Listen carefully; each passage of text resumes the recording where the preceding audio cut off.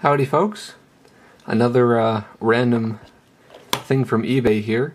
This is a light meter, so this just measures lux, and I got this for something like 10-11 bucks, and I vaguely remember the title of the listing saying high accuracy, and I think they spelled the word accuracy wrong, so that's a bit of irony there. So I don't really expect this thing to be accurate at all, but that's not really my goal.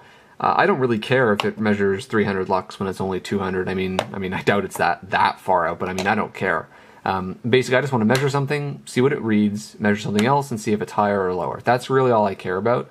So, I mean, you probably would have to spend at least 10 times what I paid for this to get something that actually is accurate to what this thing says it is. I think it says in the documentation something like 2 to 6% or something. Actually, let me get that.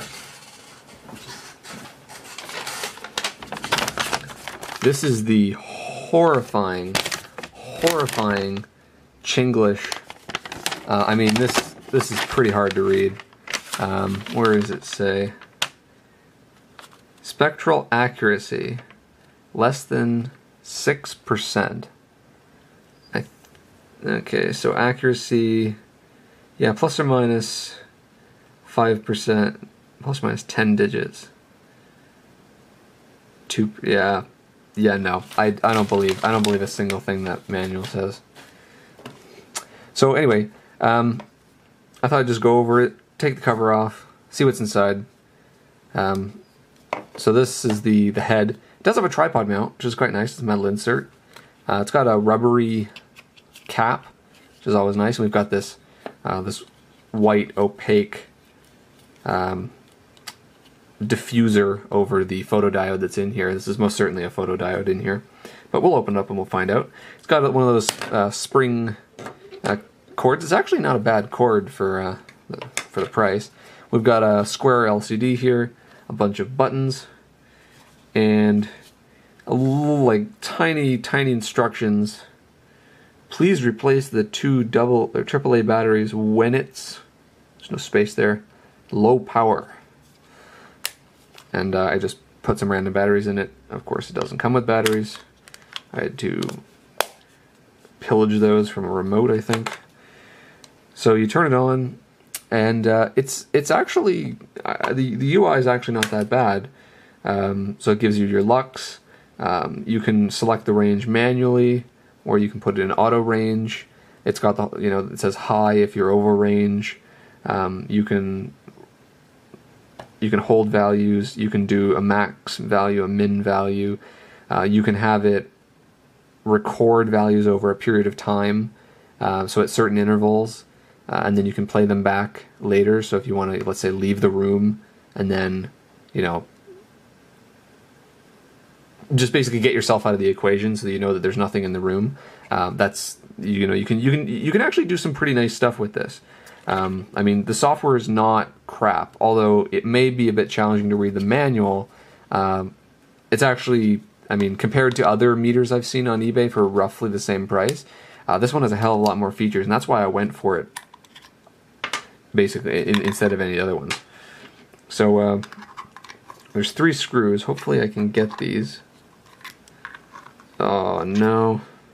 They're recessed. Son of a diddly. Give me a minute to get a better screwdriver. Okay, maybe not a better screwdriver, but at least the thinnest one I've got. I know I've pulled this out like twice, but I mean, it's the only one that fits in these tiny holes.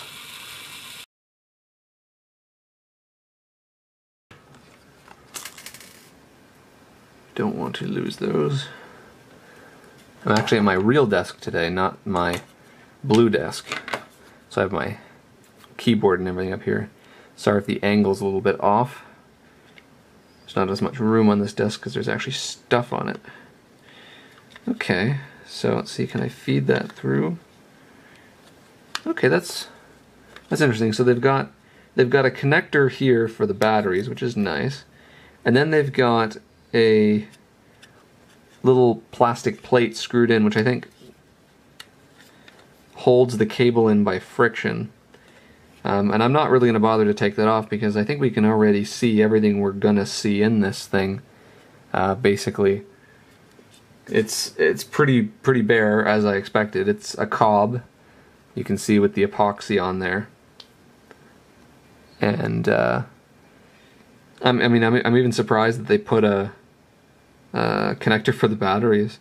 Obviously you can see where the LCD strip is, probably on the other side, or that's unpopulated, probably for a different model.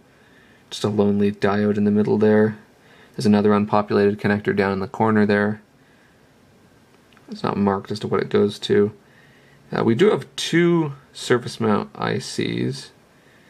Let's see, one is I'm trying to read this upside down, 74HC40,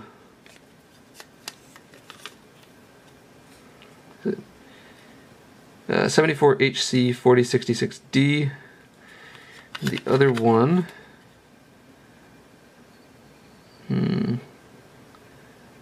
K24C02 1410 TDX. Doesn't ring a bell. Doesn't ring a bell. Are there any dates on this here? I don't see any date codes, so I don't know how long this thing was sitting on a shelf for.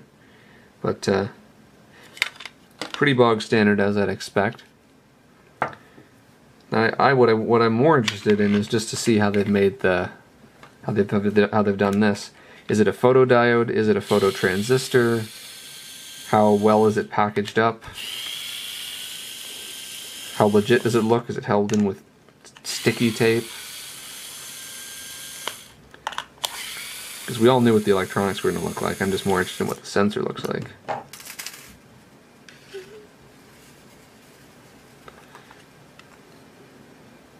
Okay, so we have a little plastic diffuser, which is just sort of sat in there. It's keyed, so it doesn't rotate around, like that matters.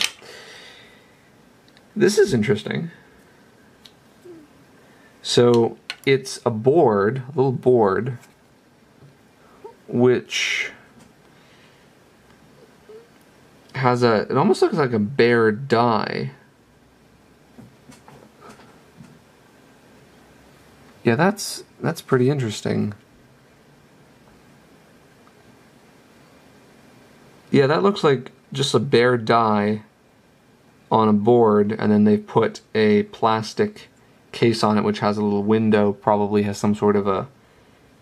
It's tinted, so I want to say that that's a filter of some sort, possibly for infrared. But yeah. Yeah, so it's not just some sort of, like, you know, off-the-shelf plastic, you know, basically like a LED case style. Can't remember what that case is called, but you know, it's not as cheap as that. At least it looks like it's somewhat of a legitimate diode. It is definitely a diode because there's only two pins here, so it's not a transistor. Interesting. Okay. Well, I really don't have any way of testing its accuracy or anything like that because I don't have any other meters. But I'll be using this probably as I go through all of my energy efficient lighting replacements and stuff, and I'll probably do a follow-up at some point to let you guys know how this thing fared throughout all that stuff. But until then, thanks for watching.